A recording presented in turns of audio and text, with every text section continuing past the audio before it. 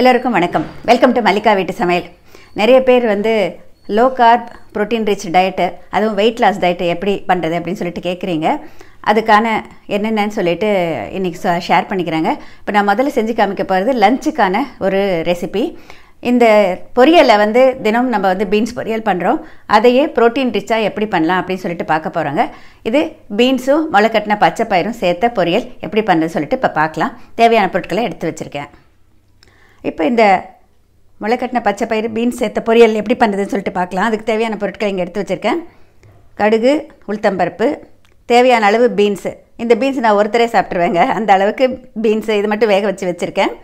இதோட கொஞ்சமாக almonds, slice பண்ண ஆல்மண்ட்ஸ் வச்சுருக்கேன். முளைக்கட்டின பச்சை பயிறு அதே அளவுக்கு எடுத்து வச்சுருக்கேன். ஒரே ஒரு பழுத்த மிளகாய் வச்சுருக்கேன். தேங்காய் துருவல். இது எள்ளும் கொள்ளும் ஆளி விதையும் சேர்த்து லேசாக சூடு செய்து பொடி வச்சுருக்கேன். கிட்டத்தட்ட 1 டீஸ்பூன் அளவுக்கு இருக்கும், 1.5 டீஸ்பூன் இருக்கும். தேவையான அளவு உப்பு, எண்ணெய், பெருங்காயத்தூள். இப்போ இதில் வந்து கிட்டத்தட்ட ஒரு 1/2 டீஸ்பூன் எண்ணெய் சூடு பண்ணியிருக்கேங்க. இது நம்ம நல்லெண்ணெய் யூஸ் பண்ணிக்கலாம், இல்லைன்னா நம்ம எந்த எண்ணெய்னாலும் பரவாயில்லைங்க. ஆலிவ் ஆயில் வேணும்னா நீங்கள் யூஸ் பண்ணிக்கலாம். ஆனால் நான் நல்லெண்ணெய் தான் யூஸ் பண்ணியிருக்கேன். இதோட கடுகு, உளுத்தம்பருப்பு சேர்த்துக்கிறேன்.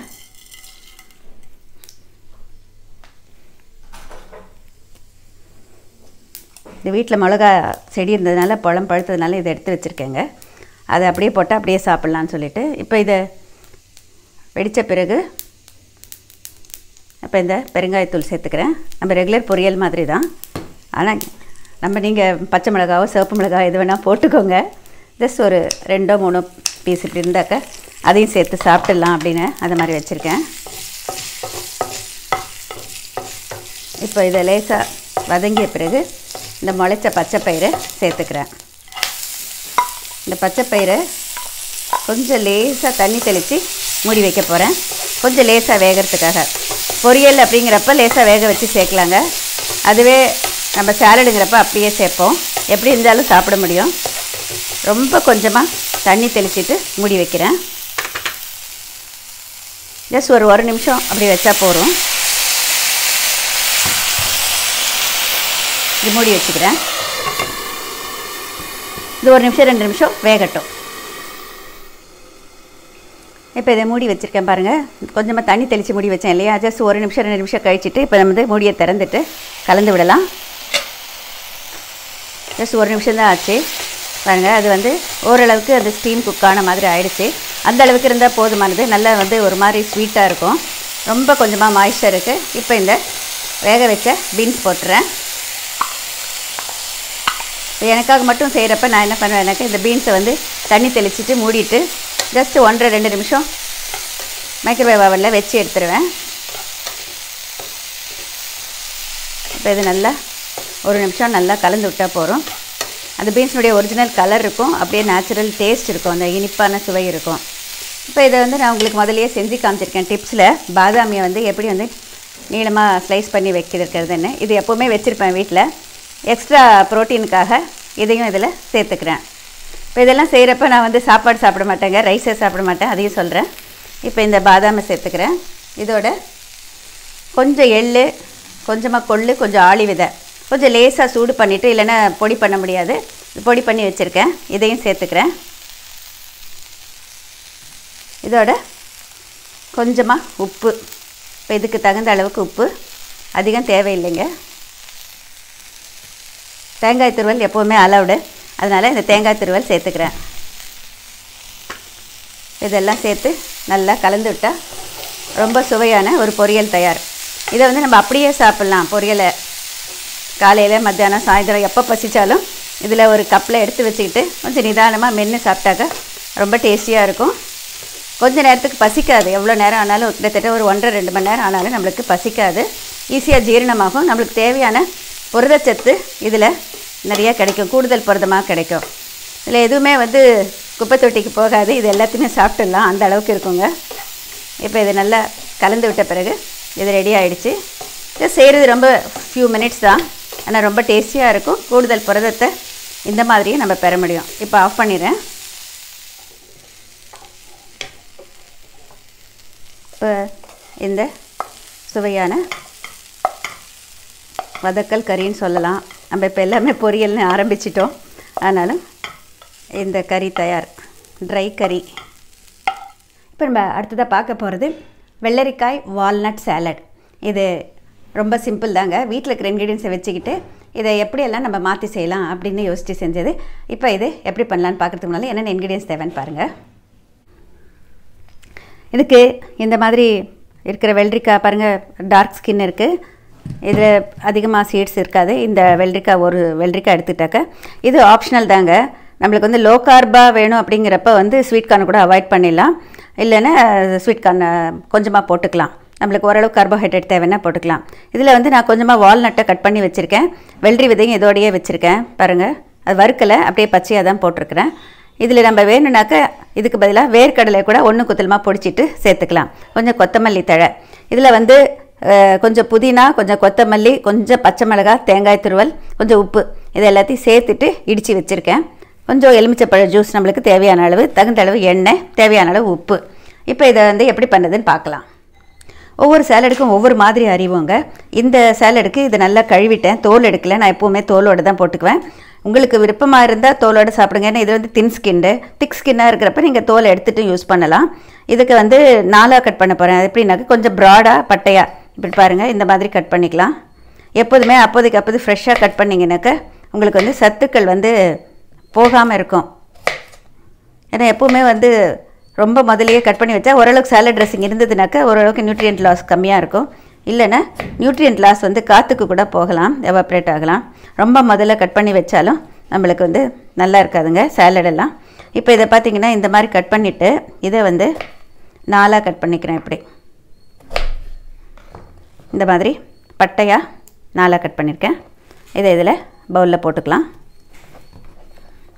வெள்ளரிக்காய் வந்து நம்மளுக்கு முதல்ல ஆசிட் ஆல்கலி பேலன்ஸுக்கு ரொம்ப முக்கியங்க. அது மட்டும் இல்லை, நம்மளுக்கு வந்து தேவையான தாதுப்புக்கள் முக்கியமாக இந்த வெயில் நாட்களில் வந்து நிறைய நம்மளுக்கு தேவைப்படும். அந்த மாதிரி தாதுப்புக்கள் வந்து நம்மளுக்கு இந்த மாதிரி நேச்சுரலாக பெற முடியும். இதில் போட்டுறேன். எந்த விதமான வெள்ளரிக்காய் இருந்தாலும் போட்டுக்கலாங்க. விதவிதமான சாலட் நம்ம வெள்ளரிக்காய் யூஸ் பண்ணிவிட்டு பண்ணலாம்.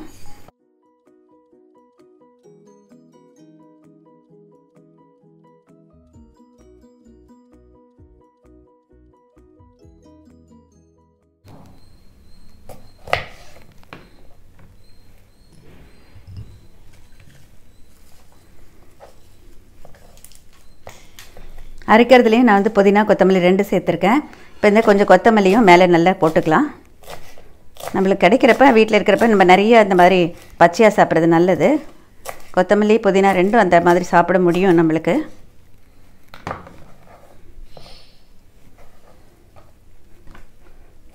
எப்போவுமே கொஞ்சம் அரிஞ்சிட்டு திரும்ப அதை ஒன்று சேர்த்துட்டு இப்படி அரிஞ்சிங்கன்னா நல்லா ஃபைனாக கட் பண்ண முடியும்.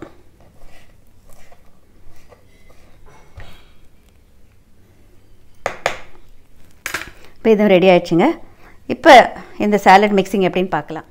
இப்போ சாலட் ட்ரெஸ்ஸிங் அப்படின்னு சொல்லுவோம் இல்லையா, நம்ம பொதுவாக ஒரு டப்பாவில் போட்டு குலுக்கலாம். இல்லைன்னா நம்ம என்ன பண்ணலான்னாக்க ரொம்ப சிம்பிளாக வீட்டில் நிறைய இன்க்ரீடியன்ஸ் எதுக்கு வெசல்ஸ் யூஸ் பண்ணுறது அப்படிங்கிறப்போ இந்த சாலட் பவுல்லையே முதல்ல கொஞ்சமாக ஒரே ஒரு டீஸ்பூன் எண்ணெய் விட்டுக்கலாம். இதோட லேசாக லெமன் ஜூஸை கலந்துக்கலாம்.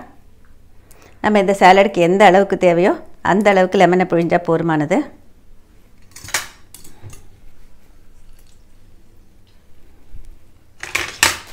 இப்போ இது ரெண்டையும் நல்லா மிக்ஸ் பண்ணிக்கலாம். முதல்லையே உப்பை வந்து டைரெக்டாக நம்ம அதில் சேர்க்காமல் இதில் போட்டு கோட் பண்ணதுக்கப்புறம் சேர்க்க போகிறேன்.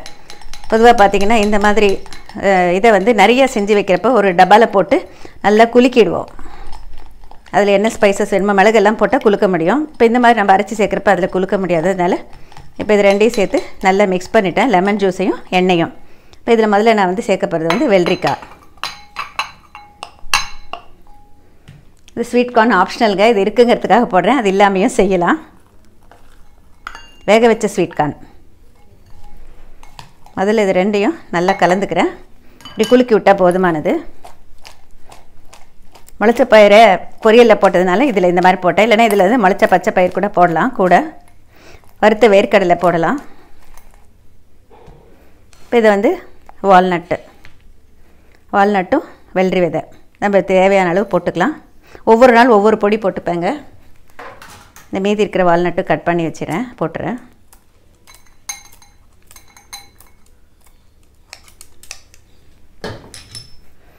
ரொம்ப கொஞ்சம், அதாவது இப்போ வந்து ஆயிலும் லெமன் ஜூஸும் இதில் கோட் ஆகிடுச்சு. அதுக்கு பிறகு இதில் சால்ட் சேர்க்குறேன். ரொம்ப குறைவாக போட்டால் போதுமானது. இப்போ இதில் புதினா, கொத்தமல்லி, கொஞ்சம் பச்சை மிளகாய், தேங்காய் துருவல் இதெல்லாம் சேர்த்து இடிச்சது இதையும் இதில் போட்டுக்கிறேன். எல்லாத்தையும் சேர்த்து நல்லா கலந்து விட்டுடலாம். ரொம்ப கொஞ்சமாக தான் தேங்காய் துருவல் இருக்குங்க இதில். பச்சையாக தேங்காய் துருவல் எப்போதுமே நம்மளுக்கு ரொம்ப நல்லது. அதில் வந்து நல்ல நார்ச்சத்து கிடைக்கும். இப்போ இது நல்லா மிக்ஸ் பண்ணியாச்சு. கடைசியாக கொத்தமல்லி தழை தூவிட்டால் இந்த சாலட் தயார். தேவையான அளவு கொத்தமல்லி நல்லா நிறைய போட்டுக்கலாங்க, நல்லா டேஸ்டியாக இருக்கும். தேவையான அளவு வைட்டமின் ஏ கிடைக்கும். நம்மளுக்கு தேவையான முக்கிய சத்துக்கள் எல்லாமே இதில் கிடைக்கும் சாலடில்.